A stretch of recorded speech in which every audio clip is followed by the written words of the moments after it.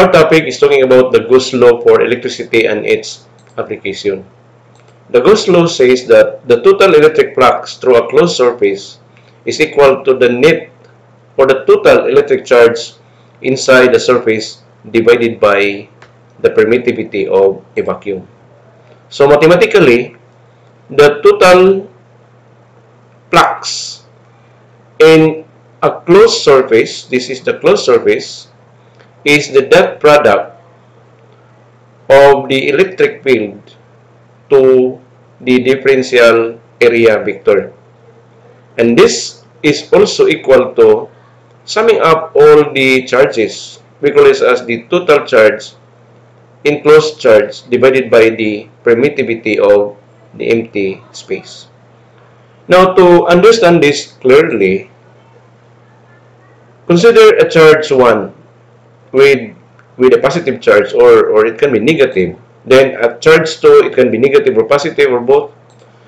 Or charge 3, positive or negative or any charges. And if we enclose this charge into a surface known as the Gaussian surface, then finding the electric flux by definition of electric flux is to consider a differential area. Then take the normal. The normal is perpendicular to the area, very, very small or infinitesimal area. Then these charges will provide an electric field to this area. So the total electric field of these charges will be at the surface area of the infinitesimal. So therefore, there must be an angle between the normal vector and the electric field vector. So taking the dot product of this, the result, dot product, and take the integral of the closed integral, it covers the entire surface area of the Gaussian surface. So the answer is the total flux produced by the enclosed charge to the enclosed surface. Now it is equal to, for simplicity, we can sum up everything. You can sum up charge 1, charge 2, and charge 3, then sum up algebraically, then divide it by the permittivity of the vacuum. The answer is still the same, the electric flux of the entire surface of the enclosed surface. Okay, so where the P, uppercase of PE, is the electric flux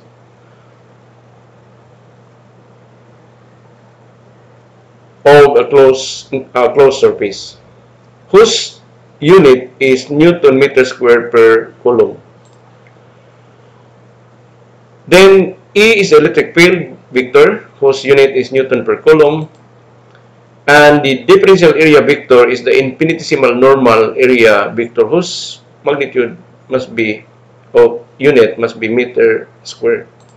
And the Q, E in CL is the total or algebraic sum of the enclosed charges with a unit of C per coulomb.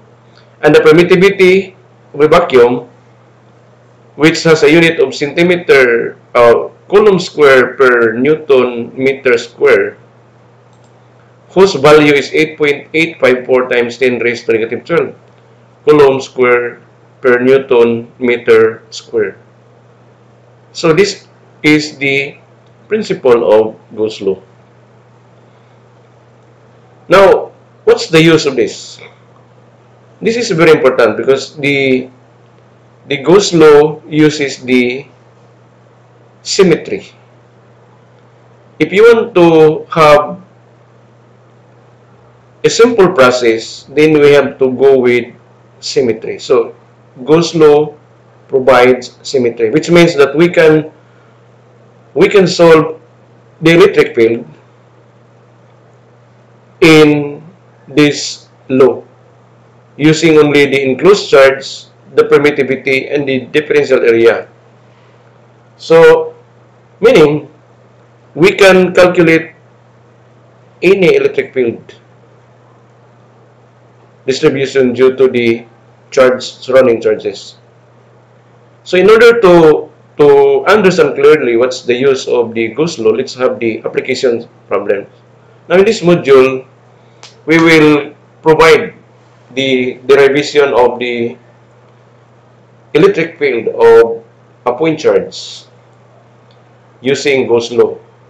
Then in the next problem, we will be finding the electric field of an infinite line charge. Remember that in the previous topic, the infinite line charge was derived using the integration, a lot of integration processes. We consider a very small charge, then we consider it at a point charge, then we extend it through calculations, then we undergo a rigid activity on the calculus part. Now, we solve it again now using Gauss law. And this is an effortless process, provided you know the principle of Gauss law. So we can encounter that one in this module. Then we will also find the electric field on an infinite sheet, and also with the parallel plate. Meaning, what is the electric field within the parallel plates? Okay, so for the first application, the application of Gauss law to the electric field of a point charge particle. So consider a charge Q at this point. Then we want to know how much electric field at this point at the distance r. So we are to calculate how much is the electric field in terms of Q and R. Now to answer this problem is we have to use the Gauss law. Now take note, Gauss law requires Gaussian surface. So meaning we will enclose this charge to a closed surface. Now since this is point charge, we can use the spherical surface. So our Gaussian surface is a kind of spherical. So therefore, we have a charge enclosed to this surface. Now take note, according to the law, the electric flux total is the total enclosed charge divided by permittivity, which is also equal to the integral, the closed integral of the electric field, that the differential vector. So therefore, we will find the electric field using this equation. In terms of the electric field, the infinitesimal area and the enclosed charge with the permittivity. So first is we have to consider a very small, call it as infinitesimal area A.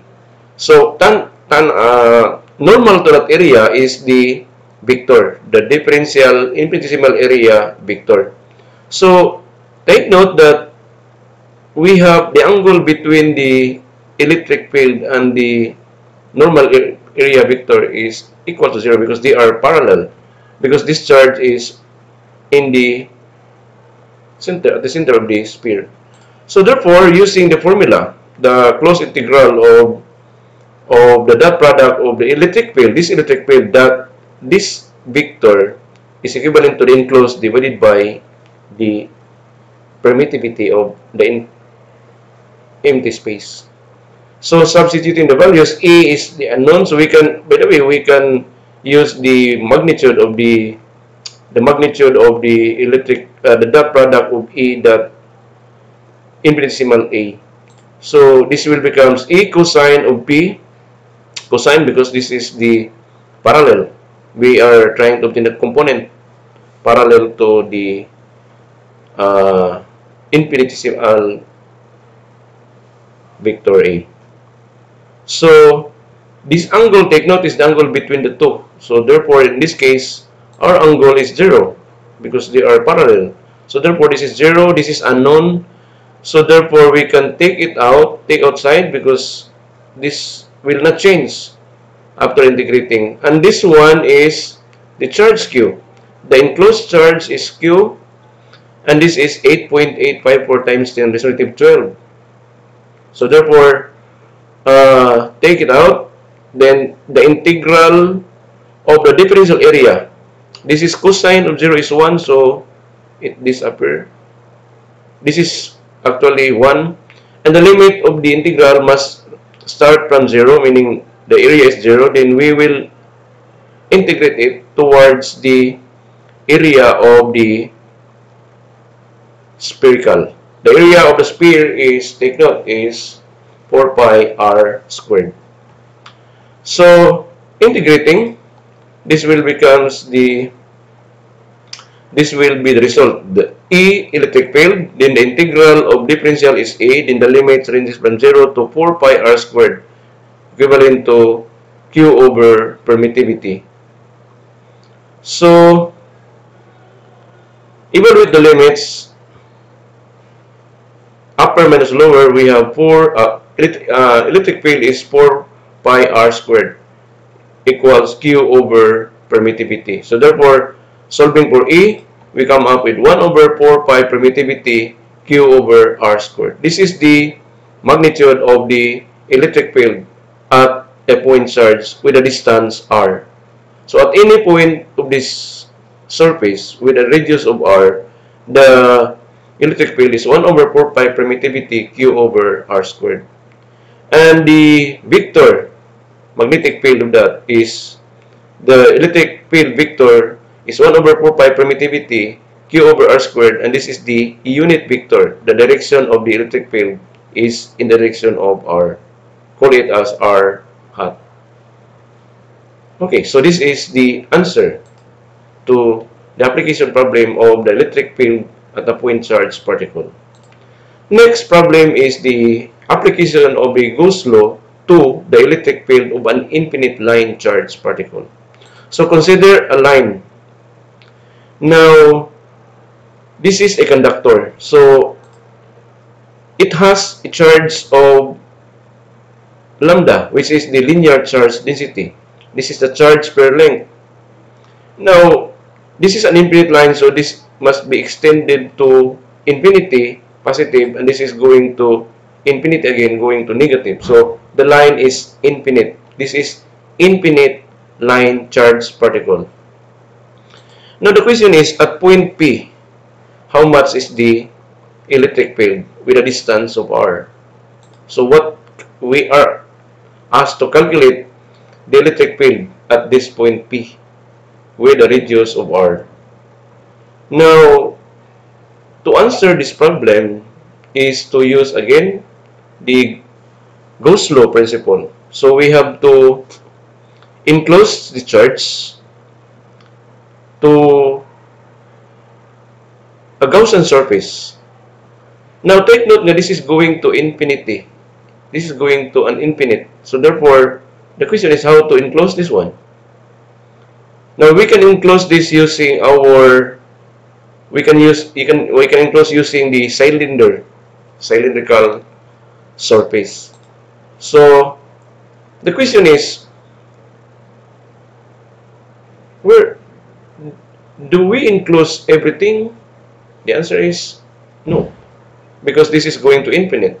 But take note that the charge is on the line charge. There is no electric field about this plane. The circle plane has no flux because the electric field is going to this side. So therefore, we can use the cylinder as if we are enclosing the entire charge, for the reason that there is no field on this plane. Also with the lower bottom of the cylinder, because we have no electric field, so therefore there is no flux at that point. So the flux was on the sides of the cylinder. Okay, so we call this as our Gaussian surface. So consider again an infinitesimal value dE, part of the cylinder. Then there must be a vector again, differentially. So therefore, in this case, our angle between the differential normal vector to the electric field is equal to 0. So using the formula, using the formula of the closed integral of the electric field dot infinitesimal area vector is equivalent to the total enclosed charge over the permittivity. So, expanding this one using the magnitudes of the two vectors, the E and the area vector, we have the E cosine P infinitesimal A or dA, which is equal to the enclosed charge over the permittivity. So, take note that we can consider a length of the charge, let us say L. Why? Because we are about to substitute the enclosed charge. How much is the enclosed charge? So take note that the line charge has a charge of the linear charge density. So if we multiply this linear charge density with L, the answer is the charge, the enclosed charge. So therefore, we can replace this with lambda L. Also with the take note, P is 0, so angle is 0, then electric field can be placed outside the symbol. So the question is, what is the limit of the integral after integrating the differential area? So the limit should be start from 0 area, then we can occupy the entire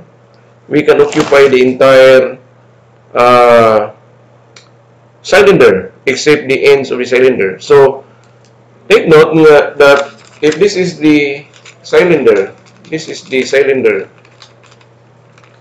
there is no flux on the circle part of the cylinder, top and bottom, for the reason that there is no electric field. So the electric field only present on this side. So therefore, the area needed for the limits of this integral is the area of this cylinder minus the two circle. So all you need to do is to cut this one, then consider this as the area. So therefore, this is the area, where this one is L, because this is the length of the assumed cylinder. Then this one is the hypotenuse, or the circumference of the circle. So therefore, the area must be the length times the width. So therefore, this is the surface area of the cylinder whose width is L and the length is 2 pi r. So the area must be 2 pi rl.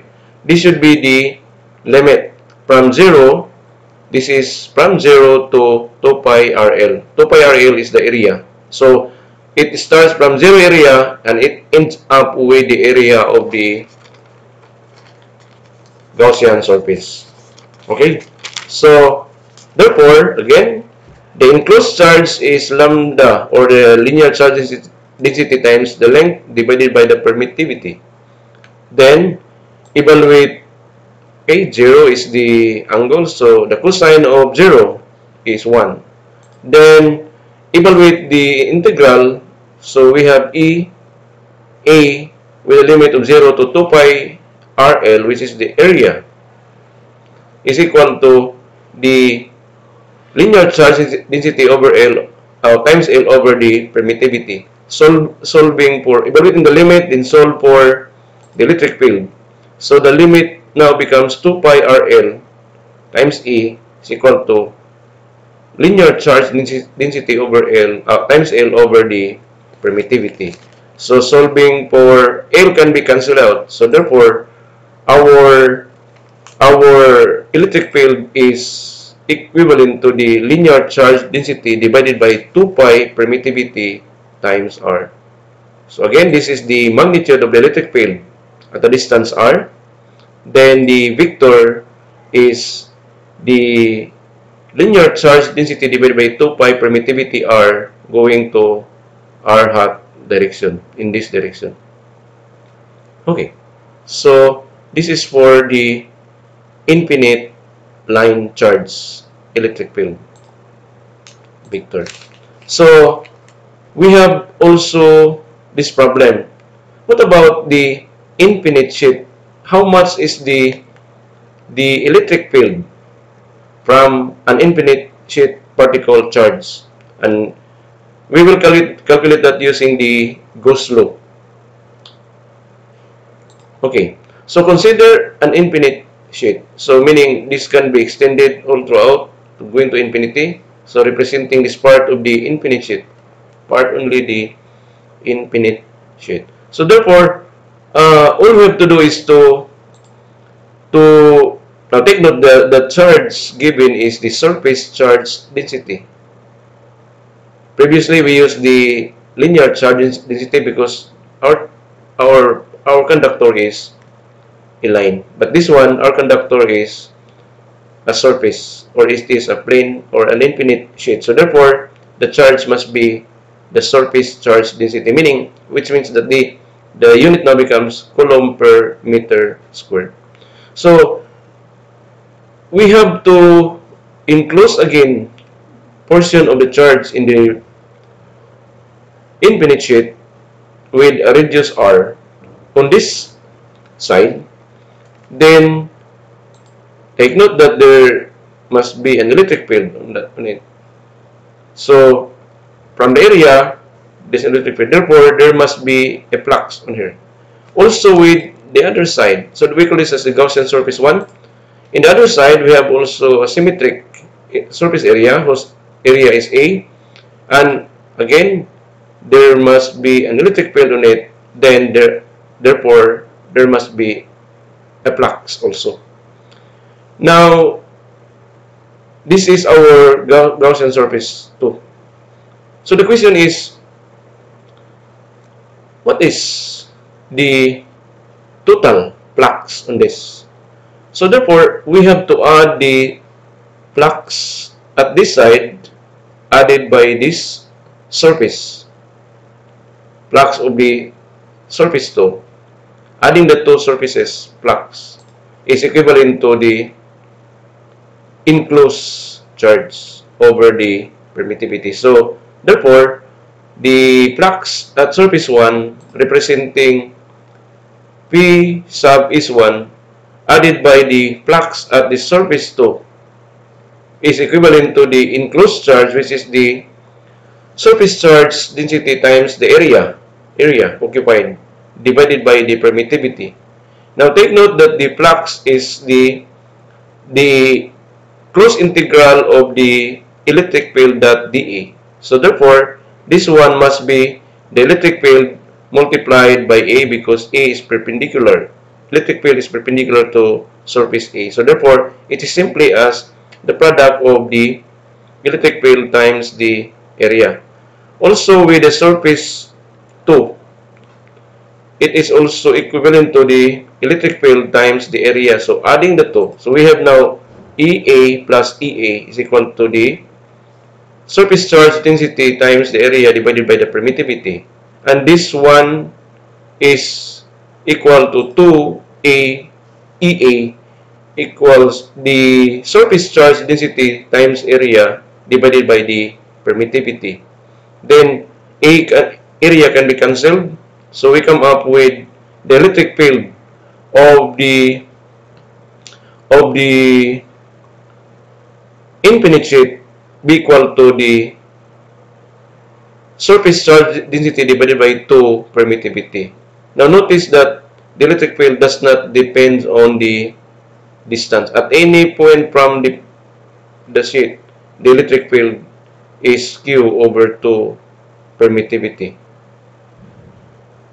Okay. Now, last application is for the parallel plates. The question is, how much is the electric field within the parallel plates? We understand that the electric field at the parallel plates are constant. Therefore, distance doesn't matter. So, how much is that electric field? So, in order to answer that is to consider the Gaussian surface A, whose area is A, and we have also this Gaussian surface on the negative side. Now, take note that there is no flux here. The flux is already only present at this face of the cylinder. This is a cylinder. Gaussian surface. Then this is also the Gaussian surface on the negative charge. So there is no flux at the bottom of this cylinder, but the flux is only at this point. Now take note that these are symmetric. So therefore, whatever flux here will be the same here. So in order to find to use the Gauss law, again, use this formula for the enclosed E cosine P dE is equal to the enclosed charge over permittivity. This is simply as the area times the electric field. If you multiply area by the electric field, or electric field times the area, this is already the enclosed. Now take note that we can use any of these surface because they are the same. Whatever flux here will be the same here. So therefore, this is simply as EA is equal to the surface charge density times the area of the Gaussian surface, then divided by the permittivity. Take note that there is no, at the side of the, or the curved part of the cylinder, there is no flux because the electric field is going to this direction. The electric flux is only the circle part, one end of the circle part. So therefore, area, we use the area A. So this area A will be cancelled, so leaving us the electric field of the parallel plates is just the surface charge density divided by the permittivity. So at any distance of the parallel plates between them, the electric field is the surface charge density divided by the permittivity, which means that the distance between the parallel plates will not affect to the magnitude of the electric field. Okay, so that's all for today. Thank you. See you in my next video.